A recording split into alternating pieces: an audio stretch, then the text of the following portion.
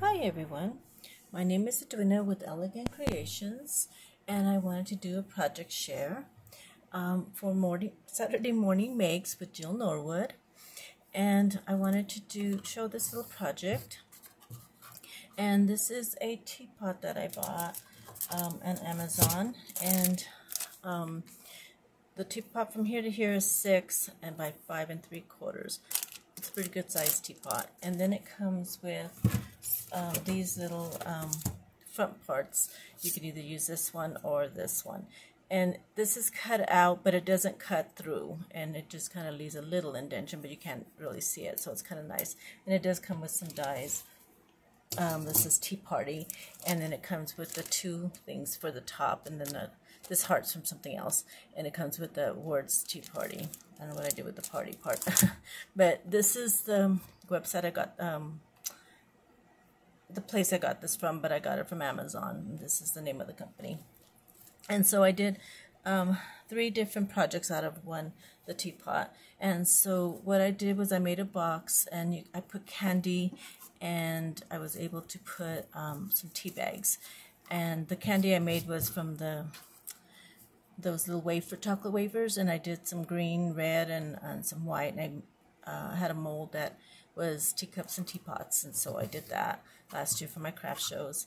And so the box measures, let's see if I can get my measurements, it's 7 by 6 1/4, and on the 7 side I scored at 2 1/2 and then turned it 2 1/2, and then 6 1/4 I did the 2 and turned it and did 2 again. And so I originally had done it this way, or yeah, that inside, just like this, and it was too small. So what I did was I opened it up a little bit. So I put this flap, so you cut it on the short side, and I did this flap and left this one out, and then brought this together, and then put this in the front. This isn't going to show because your teapot's going to be in front. And then what you do is you measure your teapot and make sure that this goes in where it's not sticking out, and then this is right at the bottom, and then that's where you would glue it. Okay, and then what I did after I glued it, so it looks like this, so that could be, and then I cut it straight across, and you can't really see it. And so this way I was able to put some tea bags in. Okay, and so then what I did was I got 2, also with these ones I did 2 on each side, so that it gives it more stability. And so I did 2, and then on the one in the back, before I glued it, I did a little slit with an X-Acto knife, and that way you could put a gift card in there. And what I did was I just glued just the edges. Do not glue anything in the middle. I just went around. I did this one, and then I went all the way around, as tiny as I can get it. It's too much to the end so you can get. And then that fits your little gift card. And then you just decorate it the way you want. And I had this one little stamp from Michael's.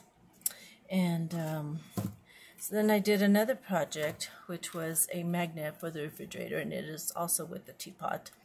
And I have found these magnets that are community center and the library and stuff, and it had voting information, and they were getting rid of them, so I got a whole bunch, and they were good for dies, and I used them for the magnets. And so I was lucky enough to go to all these different places, and they gave them to me because they were going to throw them away, so it was nice. And so the little box that I did for this one, it measures 3 1/4 by 3 1/2, and I scored it at 1 1/2, and then turned it, and that's on the 3 1/4 side. And then the 3 1/2 side, I did 1 1/2, and then turned it, and then I just folded it up and glued it on the sides. And then I got this paper. I did this in red, and then I got this paper. I had a piece left, and then I just kind of folded it over and glued it down.